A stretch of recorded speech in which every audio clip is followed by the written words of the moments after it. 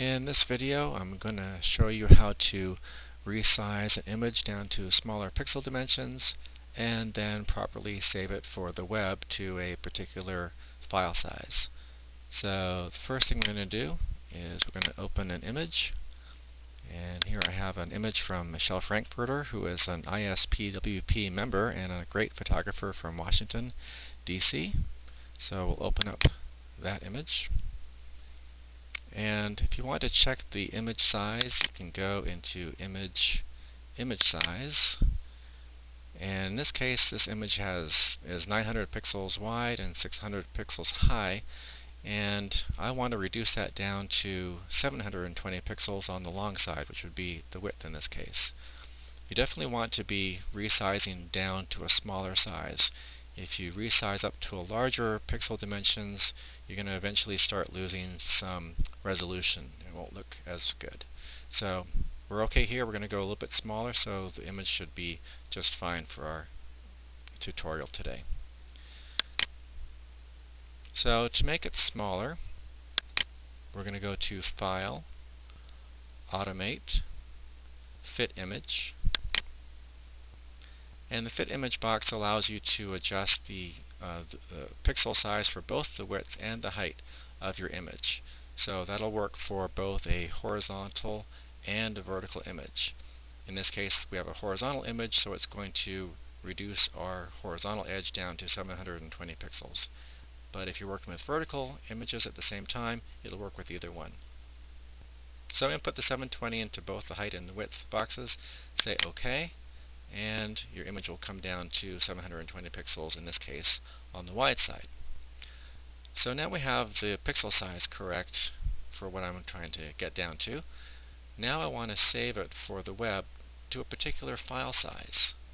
So we're going to go to File, Save for Web, and I have mine set to the 2-up tab, so I can view the original photo on the left and the resized photo on the right. And if you can adjust your quality through the quality slider, and as you can see, at the maximum quality of 100, the file size here is 164K, which is too large than what I want to end up with. If I want to get down to 125K, I can just start sliding that quality slider down a bit, and now I'm down to 127K, which is a little bit too high. If I go down a bit more, down to a quality of 86, I'm down to 113, which is a little bit below, but you know, the image is still going to look great. I can view it here, and I can drag, and I can just make sure that I don't see a whole lot of JPEG artifacts, and I think the photo will look great even at that size. The second way to do it is to use this little arrow, which is the Optimize menu. And if you click on the arrow, you can see an option to optimize to file size. And by going into here, we can see we can actually input the desired file size, in this case 125K.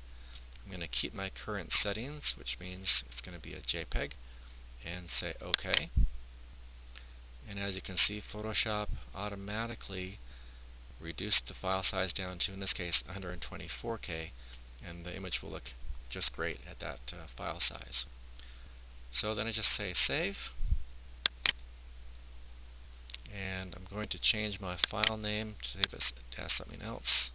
Instead of large, I'll just call it small,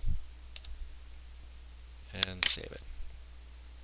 And there you go. So that's how you can adjust your pixel dimensions of your image and do a file save for web to save it for a web-sized image down to a particular file size. So there you go.